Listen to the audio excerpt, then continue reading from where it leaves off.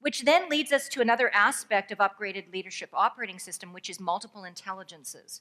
So in addition to multiple perspectives, we as individuals have multiple intelligences. Now, what's interesting is for the last number of decades, we've put a lot of power into IQ.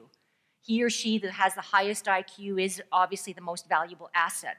Well, that actually has been now questioned, because you can have somebody with high IQ, but they can have very low EQ, and everybody knows what EQ is, emotional intelligence.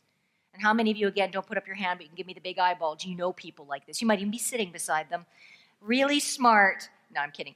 Really smart, but lacking that emotional intelligence that says, okay, how do I engage other people in my intelligence rather than I'm so special because I'm so smart, which has been the thinking of the past, not future of work thinking. But I mean, look at these intelligences. You know that you have high level of personalities intelligence. If you're able to know your own personality, whether you've done Briggs, Myers-Briggs, or DISC, or what's your color, whatever it might be.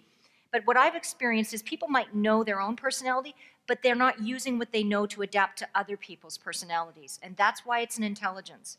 Because you can know if you're an EFTJ, but if you're not responding to somebody else in who they are, then you're not leveraging that people intelligence. That is a future of work imperative, is that we better understand each other, we respect each other's positions and intelligences and differences, and that we collaborate together because of that diversity of thought, of intelligence. So personalities intelligence, you know your personality. I know that I'm a driver, socializer, by the way, and I know that if I'm interacting with an analytical, I need to give the analytical what he or she needs, not what I need.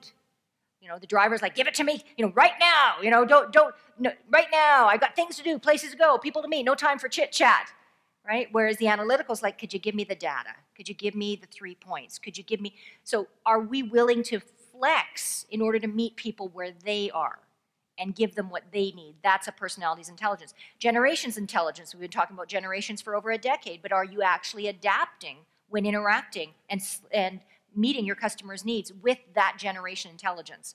Are you really adapting to those different generations? Digital intelligence. In your mind right now, on a scale of 1 to 10, how would you rate yourself as being digital savvy? Just in your own mind, on a scale of 1 to 10, with 10 being high. Because that is a future of work imperative, is if we in this room are not leveraging our ability to maximize technology, then we are going to be, and I'm not trying to scare you, but irrelevant as we go to the future of work. Because the ability to leverage technology is what we need to be doing as professionals. And then the last one is creative intelligence. Now, how many of you know people that they just seem to be naturally creative? And I'm not talking about creative as in you have the ability to paint or draw or any of that. I'm talking about the ability to real-time solve issues by thinking creatively.